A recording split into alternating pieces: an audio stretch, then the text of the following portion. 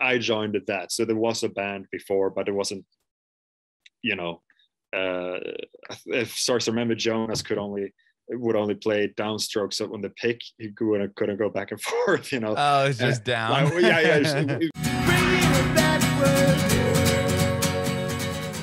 Well, I appreciate you being here, man. I'm super excited to hear your story. So first off, talk to me about where were you? You guys are from Sweden, correct? Correct. Talk to me about what part of Sweden and where were you born and raised? I was born in a place called Lindome, which is a part of Mölndal, which is right outside of Gothenburg, so on the west coast, southwest. Okay. We think we're in the middle of Sweden, but we are very, very far south, actually. Okay. Population density-wise, I guess Gothenburg is in, you know, there's a belt of high population density between Gothenburg and Stockholm that we down south feel is the middle, but then there's a whole lot of Sweden going on up north, you know, but just not a more rural area and just not a lot of people up there. Or what? Well, yeah, less dense, you know. Gotcha. For sure. But then, you know, there are proper cities all the way up. But just you start to feel like, you know, your closest neighbor is 10 miles away. He's around the corner, you know. Yeah, that's a bit far. Well, then, how did you get into music? Well, we buy an electric piano when I'm pretty little, like maybe 4 years old or something. And shortly after that, we all, me and my two older siblings and some other kids in the neighborhood, we get piano lessons for a while. And so that's the first thing I play. And I think I had, you know, I was drawn to it to the piano before I sat down with a teacher there, just wanting to figure out what was going on, kind of putting my fingers there. I was kind of, quote unquote, writing music before I knew how to play music. Just, it was like a toy that I was very drawn to. Okay. And, you know, and then lessons and a general music interest based on what I heard in the house growing up. First and foremost, I think it was classical music from my parents, and I thought being a conductor, I probably saw one on TV that I was very cool, so I would pretend that I was one in front of my baby little sister was a babe at the time. So it's always around, it's always there. It's something I do as playtime, and I'm also given lessons.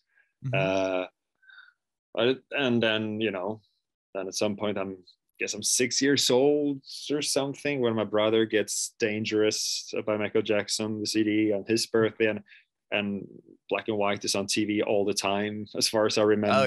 You know, like Michael Jackson is there, and a few years later something else is on TV that then, you know, triggers my dad to show us the Beatles.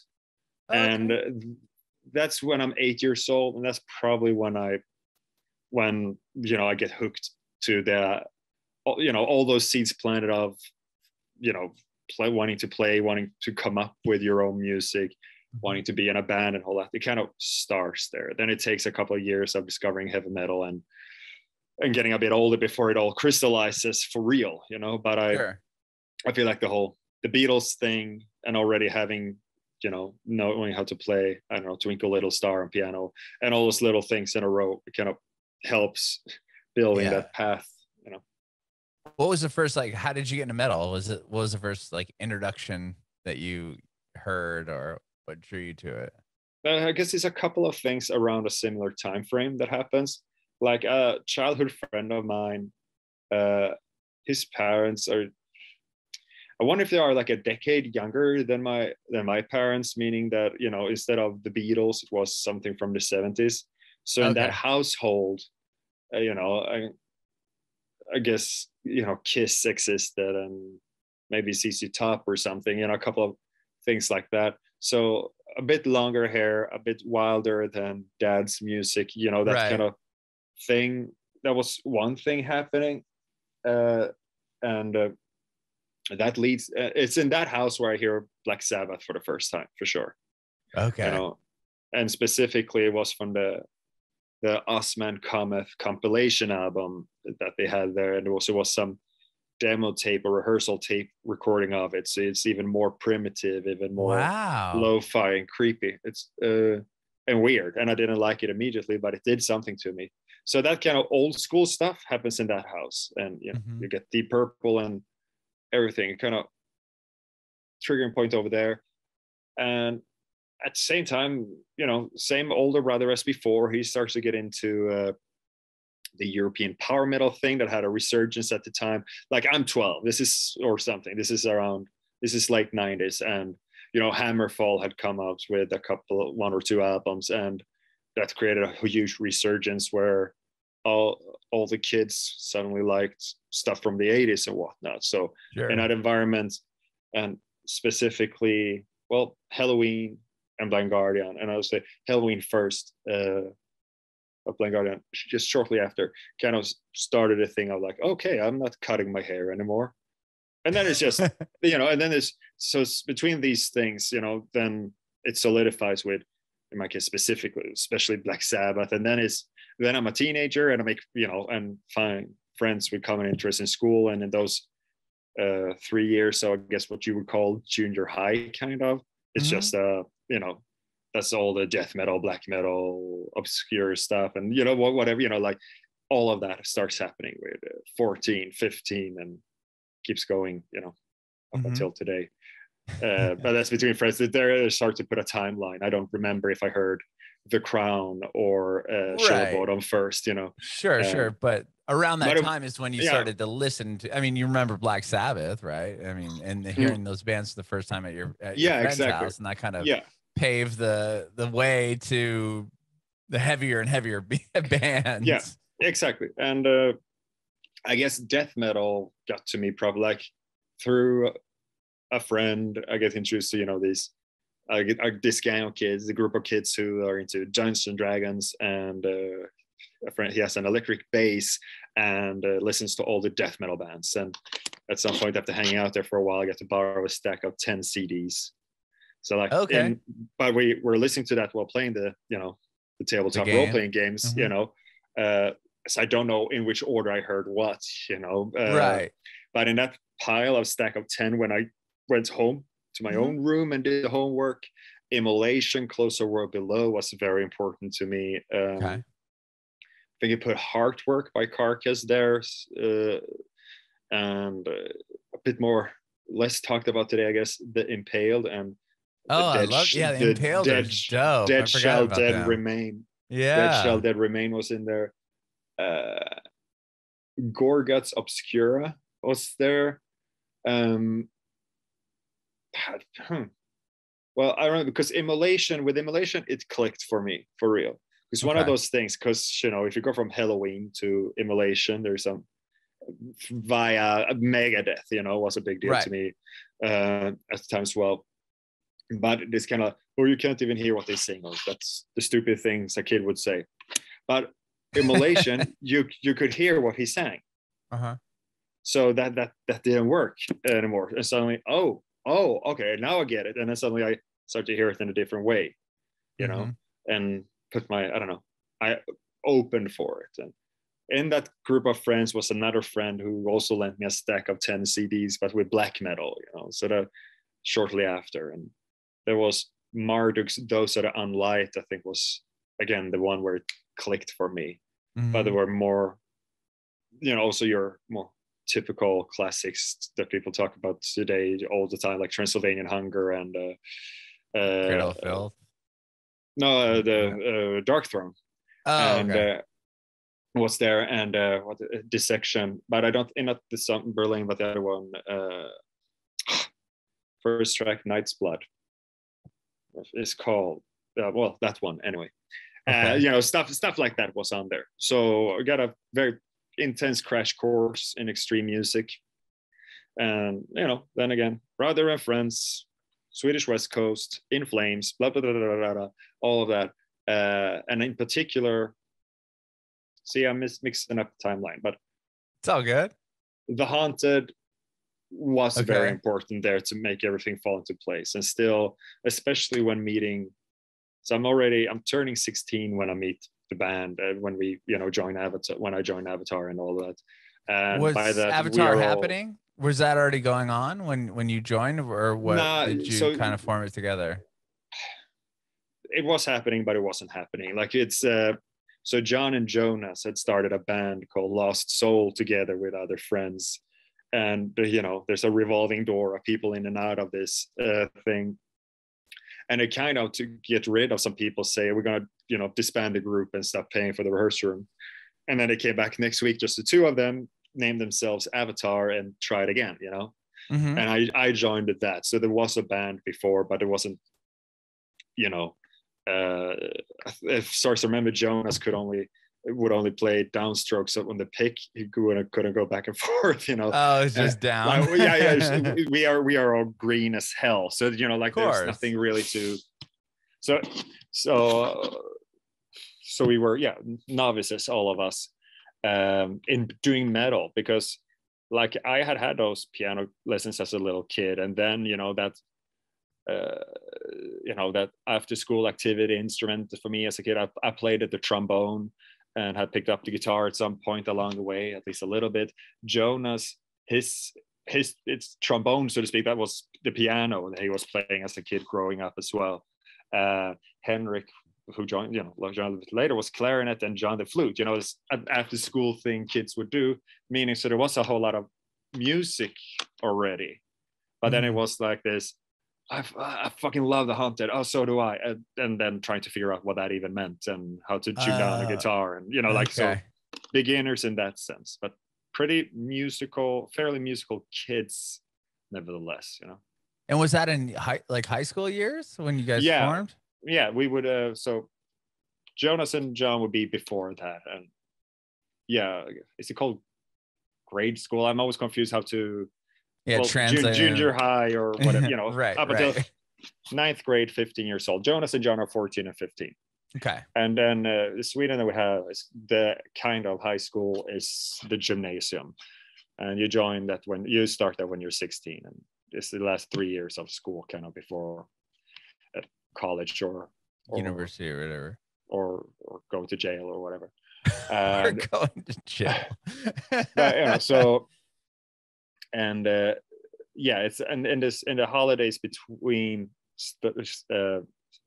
before starting gymnasium, that's when I get introduced to Jonas and John and join the band. And the year after, when Jonas is 1 year younger, when he heads off to gymnasium, that is where he meets Henrik and Simon, who are then the final, whether the actual Avatar Mark I would be formed. Yes, there were two songs and 10 covers before that, and two Battle of the Bands losses or whatever, before that, but it's with us five, where it's a band who practices all the time and writes songs and record demos and borrow someone's car to go and play somewhere, eventually gets signed and do the first 3 albums together. And Simon is kind of on the way out between album 3 and 4. 4 being Black Waltz, but he's there when recording it, but his heart is not really there. And shortly after he leaves, and Tim joins, and and that's been Mark II being going for over a decade now, I guess, or exactly a decade, maybe a decade-ish. Yeah. And you guys have put a lot of music out within the last over the decade. Yeah, that's what we do. I guess. Yeah. Well, when did you when did you guys start playing your first shows? Were you still in high school age? Yeah. Yes, I have to. Yeah, exactly. Maybe Jonah's still in 9th grade, maybe, and the other guys, but me and John would do our first year. In the gymnasium. So yeah, but those are like band competitions or youth center events, kind of. There was a lot of that. There still is, if but less kids are doing bands nowadays, I guess, as opposed to that was our rock and roll. And now it seems that kids, the thing you're doing now instead of starting a band, I guess, is that you get together. One is the artist, one is the coder, one is the composer and stuff, and you make a game, I guess. Right. Or you write it on your computer. You just, but of course there's still young bands and tons of them, but just right. At the time when we were doing it, it was not the thing to do, but a main thing for kids to do, I guess. So, and then there would be these youth centers and stuff in around town and neighboring towns where we kids ourselves would arrange shows, with some kind of guiding adult there, not a teacher, not enough, like more youth leader kind of thing. So who were cool adults, sure, who would help us organize and show us how to work the paper cutter thing for the posters, the flyers and everything. Yeah, and help us set those things up and provide a front of house engineer and that. And you did a lot of that those shows, and like I said, band competitions, which was. Were you guys like a heavier band, like one of the heavier bands that were doing these competitions, or were there other metal bands? There were lots of metal bands. I think, okay. That's all. The way I remember it, because of the bands I remember, I would say that half of it was some kind of metal, and the other half was everything else, from hip hop to pop to rock and roll to reggae to whatever, but that might also be a skewed memory, because those were, of course, bands we ended up spending more time with and do more shows together with. And but these were the competitions. Then when we would do our own shows and put them together, then that would localize that us metal kids would invite each other, the other metal kids, to play on we would be on each other's respective billings. Sure. You said you guys got signed. You got signed fairly early. How did that happen? I was 19 when we got signed. Wow. Well, we made our first demo some years before, and that was what it was. We, it's cute, has its moments. And then we did our second demo, but then we got a bit more cocky. John had started his own label, and we called it an EP instead of a demo, and just treat it more seriously. I think, put a barcode there and everything. Oh, wow. And then we felt like, okay, why aren't we signed yet? Okay, fuck it. We're gonna just release it ourselves, finance recording this ourselves. And we did a kind of, I don't know, carrying a lot of crap around for other people, I guess. And those kind of, short jobs to just gather a bit of budget to spend 10 days in a studio, with subsidized prices. And in that process, we didn't wait and ask for permission, ultimately. But in the process, we got gain where the label was their studio we were renting, basically. And they had seen us kind of grow up and be on the journey that we were on. So they ended up, once the album was almost done, like, hey, we want to release this. So that's how we got signed.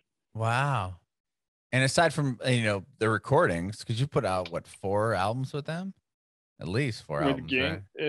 Yeah, something 5 albums. Yeah. And did they put you on tour, or was that something that you had to still put together yourselves? Long story short, there is that most of the things we did up until a certain point that was any kind of efficient, I feel like we did ourselves, or the driving force behind. But yeah, we got a little bit of tour support and whatever. Sure. But no, yeah, we were mainly the engines for what was going on there.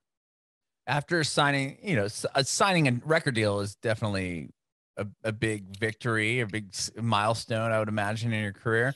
What would you say? I guess would have been even cooler 20 years before that.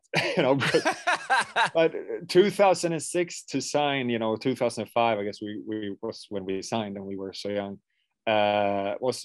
We had already had Napsters and peer-to-peer sharing things, and had gone into, I guess, torrenting was happening at that time already. It was around the corner, and we still didn't have the infrastructure for how to do things online that we have now.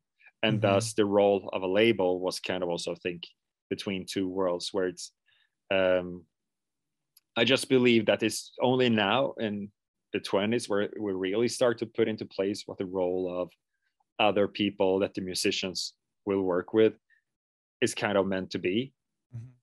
You know, now that we have a distribution deal with 30 Tigers, how much more modern and with the times that feels. But there were no modern and with the times in the early 2000s because it was just chaos. You know? Like Wild West, right? Everyone was trying to figure out what was going on. Yeah. Tech was getting totally involved. Yeah, and exactly. And it took a long time to kind of catch up with, because people were downloading for free. You know, the piracy was rampant, and to understand, for the world to understand how people will not do what's cheapest, they will do what's most convenient, and price is just a factor of that. Like we all have subscriptions now to different streaming services, right? And that, unfortunately, that screws you guys, right? I mean, you can get like 14 million streams on a song and like probably not make a whole lot of money. Haven't checked the exact math on it, but I'm aware, and it's also a constant pushback for whatever we're getting, we're supposed to get less. It's kind of news flash, for the last 500 years musicians are not being treated fairly. That seems to be par. But that's just par for the course, and that we're fighting as well as we can. As well as you should. Yeah, exactly. Trying to do what we can for it, with it and stuff. But there, I guess we are some kind of mid-tier band in terms of success. I think there is a lot of people who would gladly be in a position we are in, undoubtedly. Like, this is our job and we get to do our thing and not compromise too much about how and when and where and what's and all of that. That being said, clearly, obviously, we're not Rolling Stones, and there are a lot of steps between us and Rolling Stones you can have. So mid-tier, I guess it's fair to say mid-tier in that sense. I would say for sure. Yeah, I mean, you guys have huge, big numbers, you played a lot of huge shows, and but we're not I don't take the private jets to take a shit. So.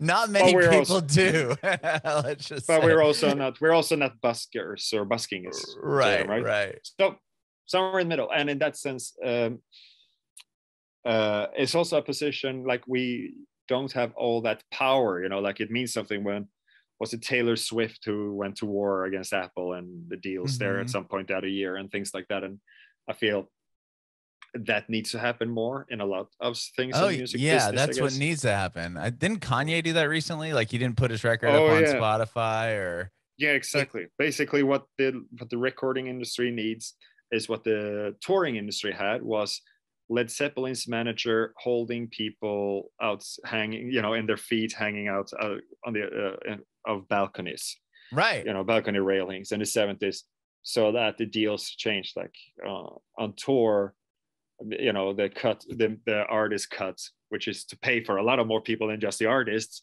but nevertheless, it's 80-20 instead of 20-80. Is that right? I didn't realize that. That's short term. That's the very abridged version. But still, I mean, you guys have to pay everybody out. The front of house, but that's what I mean. But that's what I'm saying. That you get more. You get a bigger chunk of it as a live musician than you get as a recording musician. Got it. I see. That's what I mean. Okay. 80-20 rather than 20-80. Okay. So and so I don't know, Kanye and Taylor need to go and knock on doors and hang people over balcony railings a bit, I guess. For sure. And with that, split with the 80-20 and touring is your livelihood, I would imagine, a big part of. For sure. Yeah.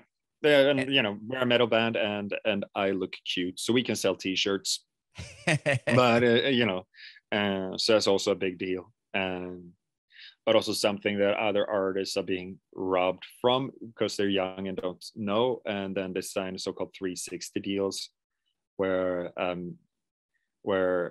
whoever they're working with should have a little slice of everything, as a label, because they don't know how to sell music, and so they don't sell music, so they feel they're not making enough from that. So whatever else the artist is good at, they want a piece of that, Sure. And then feel like, but we provide help and support and service and blah blah and develop you in all of these fields, and And because of course there's always someone in the room other than the artist who supposedly knows better who the artist is, and thus what the artist needs to do and what the artist needs to be and stuff. Mm-hmm. You need to, show the inside of your vagina more on stage and whatever, and do, blow bubble gums. Right. Yeah, no, whatever. Sure. So, but that has always been the case, because this is so much fun, and you do is a labor of love, and it's something you get going with very young, and it's also it's a business that preys on the young, and that's why it takes all those years then to get things right. Suddenly, Metallica weren't on Spotify forever.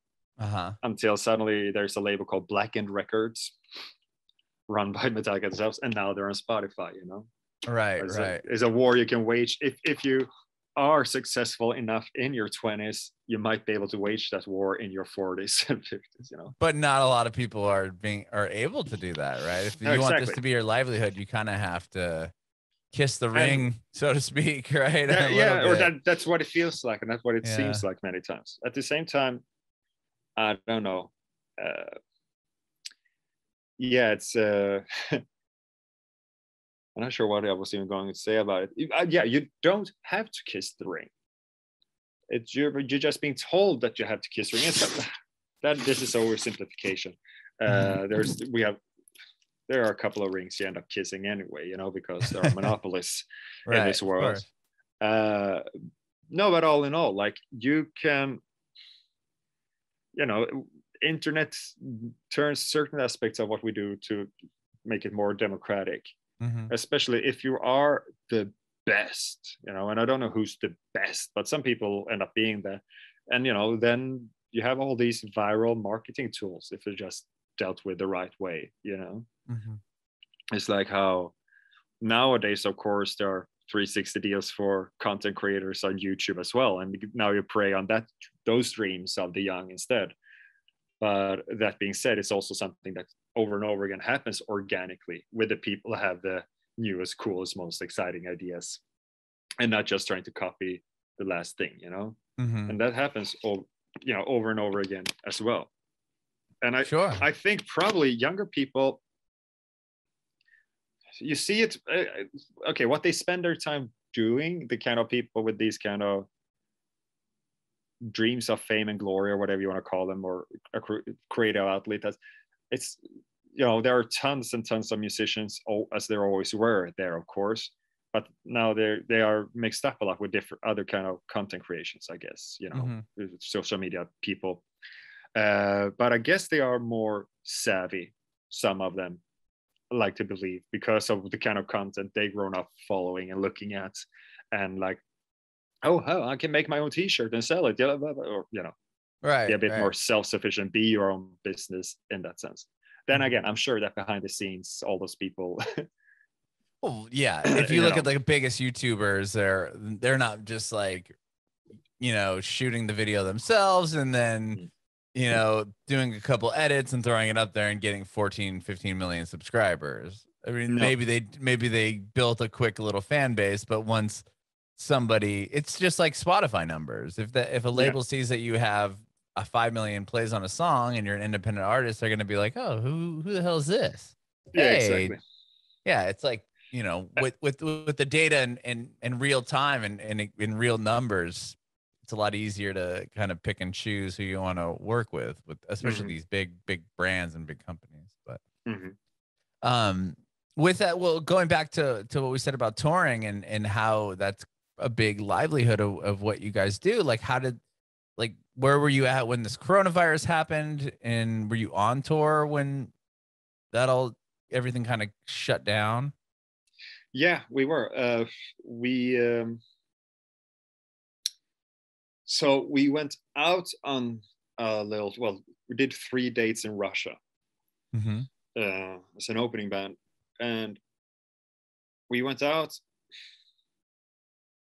kind of starting to understand, but only for real while we were out. Like all the cancellations and shutdowns and stuff happened in those, excuse me, 3-4 days or whatever.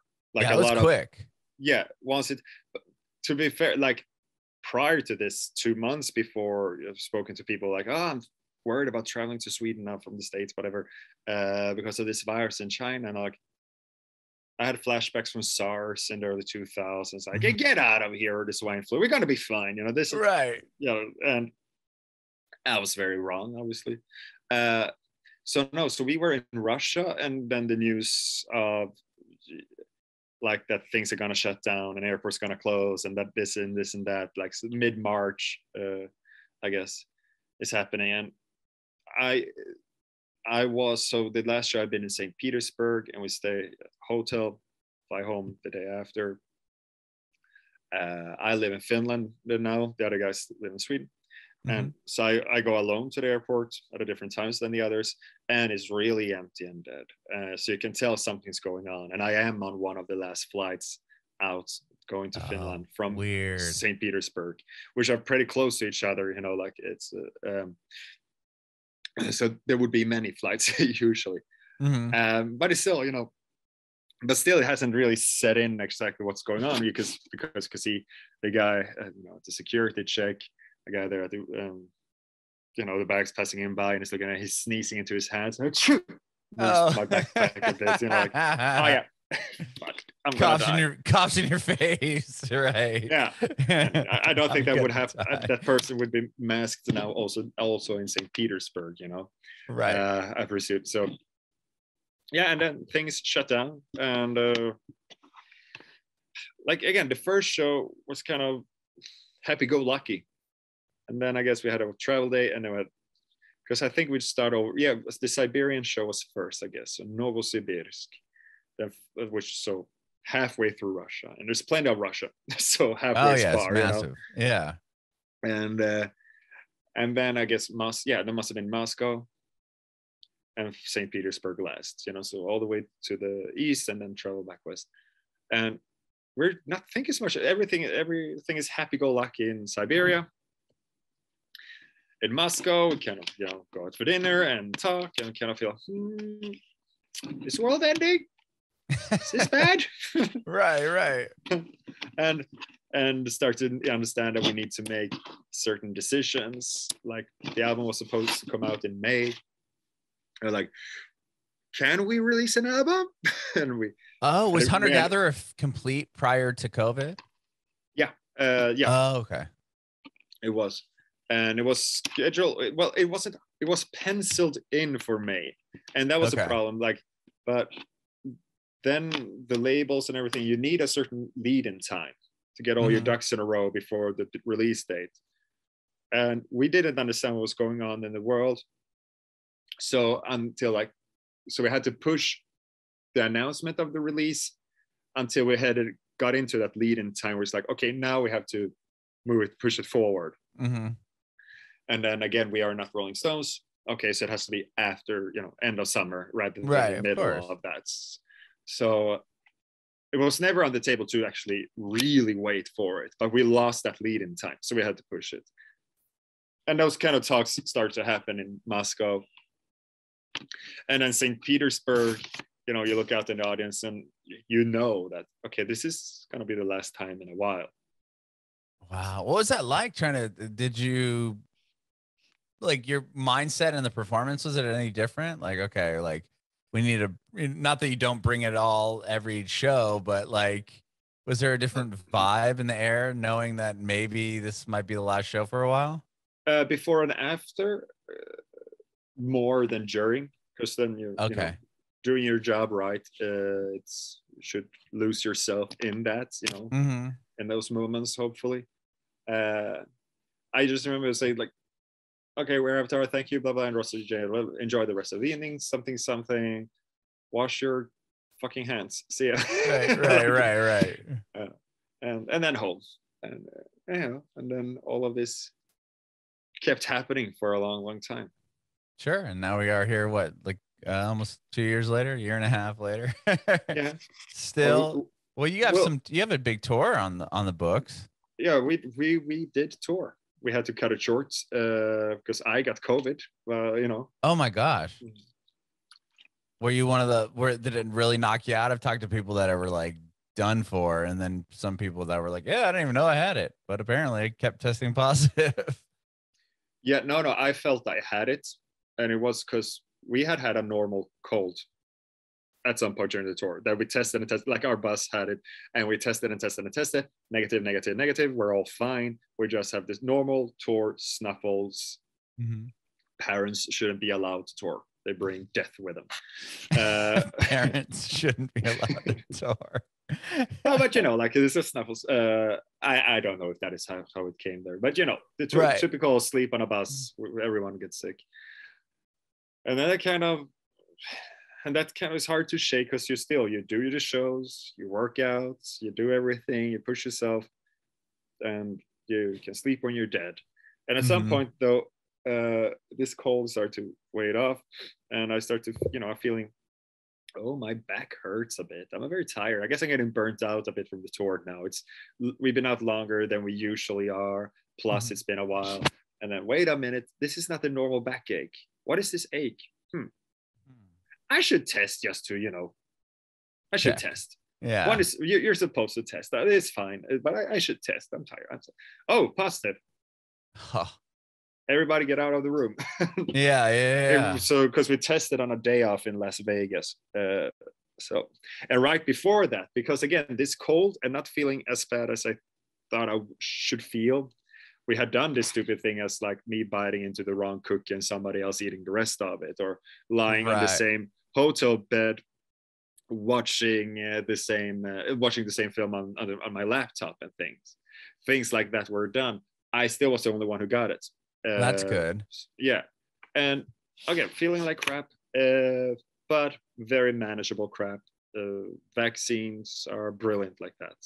I guess that's because that's the only thing I did. I didn't take any other medication. I took some NyQuil in the evening, and that's all I did. It was food, hydration, rest, and being vaccinated. That's good that it didn't really cry. I mean, it sounds like it sucked, but obviously it didn't. Yeah, it sucked. But it was psychologically, is I guess the interesting part, because far away from home in a hotel. I mean, it's not like an American prison; it's nice and cushioned, but it was a Norwegian prison, maybe but a prison nonetheless. And actually, when I started, prison, they have the best in the world. Yeah, I know. I've seen a documentary on it. It's crazy. Which is why in Scandinavia we have way less people heading back into crime after their sentence, because just with really hardened criminals or real proper medically speaking crazy monsters, it's trickier. But for most people, rehabilitation is superior. So a nice Norwegian prison, but still couldn't go anywhere. Uber Eats outside of the door. I know everything about vegan food around the strip now, and depression is a very, very big word, obviously, but it was something psychologically. Sure. It was something, and finally starting to test negative and going outside was something. When the Las Vegas air smells clean, something's going on with you. Like it's so. Yeah. It was it was something. And I was, when I was recovering, like, was almost the worst part, like, it's again mentally, because in the beginning, like, okay, I'm on the bed, I feel like shit, I've done this before in my life, doesn't matter what the illness is called, this is what you do. You lie here, you watch cartoons, and you nap at random hours, and you do that, but then you have the recovery time when you start to feel better, but you still can't go anywhere, and it still kept showing positive tests. And then the difference, and even if I start to feel really good, it's like, I'm not going to get on a plane without negative tests, I'm right. Yeah, there's no point, not safe for everyone else, right? Yeah, exactly. And because the thing is, you are really, I come to understand, really way less contagious at the end of it anyway. Mm-hmm. And once the symptoms have subsided, because you can show false positives forever, especially with, the PCR tests that I guess are more, discovers more secure in that sense, but also can show false positives for a longer time. Oh, so interesting. I didn't know that. So there is at some point, there is that you're not sick anymore. You just have, your immune system didn't hide the bodies of these things they killed well enough for it to not show up. But it's like, I don't really want to fly home before, right. So I don't want to even risk bringing anything home to the wife or anything. Right. So there were those days of frustration there, like I want to get out of here, but I can't. And but you can't. Then then the negative test, and then another negative test came, and hip hip hooray, I'm out. So you had a quarantine in Vegas, sounds like. Yeah. Oh wow. So between that and another day off we had and a show we had there and stuff, I ended up spending 2 weeks in Vegas this year. I'm not that kind of guy. I didn't know I was a 2 weeks in Vegas per year kind of guy. There you go. Now you are. So talk to me about these 2 new songs that you guys put out, Going Hunting and Sing the Hollow. When did you start writing those? I don't know. Certain songs we keep writing for years and years. Mm-hmm. So they were in the pipeline for a long time, but finalized during downtime in the recent year or so. And yeah, I was gonna say, was the recording process any different, or were you doing it, or at this point where stuff opened up enough where you could get into a studio together? No, we could do it our normal way, Okay, that's good. You still work within your own bubbles and all that. No, what do I even say about them? I just like the thing of, to me, it felt like a Beatles thing to have, hey, here are 2 crazy cool songs. Mm-hmm. Not in the context of any other songs, like it feels like Strawberry Field, Penny Lane double A side kind of release was my big takeaway from it, to release them like this. And of course, being the marketing, I swear I'm not a coke. My nose is just really itchy. I feel like I'm sitting like this. I swear I'm not on coke. No, but I can't, like, I start, there. Okay, now it should be done. I think a piece of hair was touching the nose for too long. And now I couldn't stop. I couldn't not think about the itch. Now it's better. That's good. What was I saying about it? Double A side Beatles vibe, and also to be the branding marketing geniuses we are, that the tour was named Going Hunting. We had this song and the title before, but then it started to fall into place where it was kind of fun to, all the trailers that had little electronic music and stuff, or pieces of the song, we showed more and more of that leading up to this tour without explaining that it was a song. Mm-hmm. And then on the first day of the tour, boom, here's the music video. Oh, that's rad. Yeah, that felt cool. And the video's really cool. Well, thank you. The animations and the black and white. And did you guys come up with that idea? Yeah, it's a shared effort between us and Johan Carlén that we had done videos with now for since the Black Walls days. That was a shared effort of putting together. Well, one big part of it is, of course, Franz Kafka's Metamorphosis, and but just almost a fan fiction version of that, as there is the moment of, what would be the word, not retribution, maybe redemption at the end, and that you get some kind of comeuppance, and that there's a second chance at things and involvement. And I guess that kind of idealized picture, like, in Metamorphosis, of course, this kid wakes up being, is it a cockroach in English, or some kind of bug, a beetle? Yeah. It's a beetle or a cockroach, I don't remember, but I guess it's a beetle. Anyway, whatever. And is, of course, becomes this outcast and black sheep of the family, and a problem, and is hurtful. Then it tries to help this kid, but they don't understand how to help. and how to understand and love and accept the kid what it is and stuff. And so of course there's layers of symbolism there for different illness. It could be any kind of mental illness or whatever in the family, or just being at different wavelengths with people. And it's of course it ends with this bug dying and the family being relieved that it's over with, and this embarrassment and pain is now gone. It's sad like that it's suddenly you're become a pariah within it, in your own home. And that's awesome to read, but it's a very also bummer. And when looking at life, then we have a more idealized, that's the heavy metal version of that idea, where it comes to a more idealized idea of like, okay, so you get this inner darkness that is not accepted, that is that makes you that makes it a risk that you will become victimized out in the world and taken advantage of or shunned or anything along those lines. But there is like, you can outgrow this, you can rise above this, you can become a better, a stronger version of yourself. And it's painful and it's hard and it's scary, but you can come out of your own shell and spread wings. And it was also perfect then that this year was the year where, how do you say it in English? Cicadas?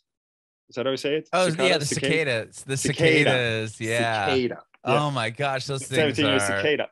Those are something else. I'd never really experienced them, but I moved from Southern California to Nashville, Tennessee. And this was like, of course, the year that the cicadas came out. And oh man, those things are loud. Yeah. I had never experienced that in my life. And of course, we don't have a beetle or cockroach, we have a cicada in the music video, which is why, it kind of hatches out of itself and grows wings at the end, and that's, hopefully that is, just a more hopeful version of the ideas of Franz Kafka, building on like, if your family treat you like that, fuck them. Right. Exactly. Well, I love the songs. The record that you guys put out this last year is incredible, and best of luck on this huge tour you have coming up. Well, thank you very much. And I appreciate your time today. I have one more question for you. I want to know if you have any advice for aspiring artists.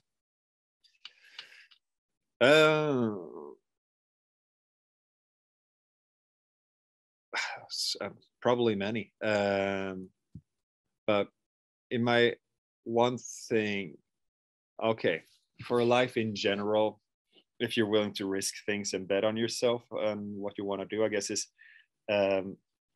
something Jim Carrey said, of all people. I remember, because he grew up, they were poor at some point in his upbringing and stuff, and his dad was, I think, an entertainer or something like that, or an aspiring one. But for the sake of the family, he, got a real job and got fired, and they struggled. And it was kind of this thing like, you can fail at things you don't want to do as well. So you might want to, so you might as well aim to do something you actually want to do. And for those reasons,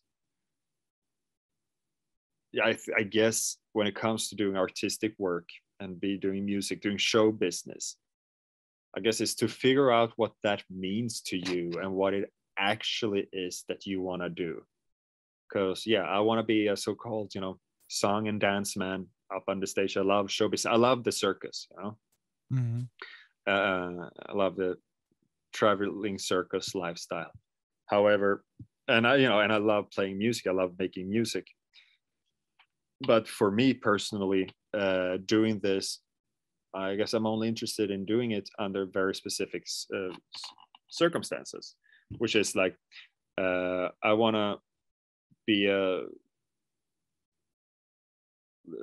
performer of my own material and our own material collectively with a band. Like, I want to write, record, release, and tour our stuff.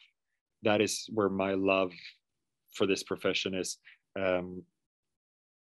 where and that's me, and that's one way of doing it. And there are so many different ways of doing this, and none of them are wrong. None of them are, more or less dignified than the other. They're all professions, and if someone wants to pay you to do that thing you want to do, that is just as honorable as any other work within culture, entertainment, the arts, but you need to know, because there are many different ways of having what on paper could be defined as success. But if it turns out that you don't want to be there, but you tricked yourself that you want to be there, that is when you become an alcoholic. That's when you go on drugs. That's when you're depressed. That's when you cheat on whoever is at home waiting for you. That is when you start hurting people and hurting yourself, because I am doing the thing that I want to do, then I end up liking everything about it. That means that I like the smell of farts in bunk alley of the bus. That means that I like my highly evolved microwave cooking skills from all those years on the bus. That means I find it kind of cozy to be in taxi and at the airport, stuck at the gates. Everything because I feel I am on my way. I am where I feel I'm supposed to be in my own mind.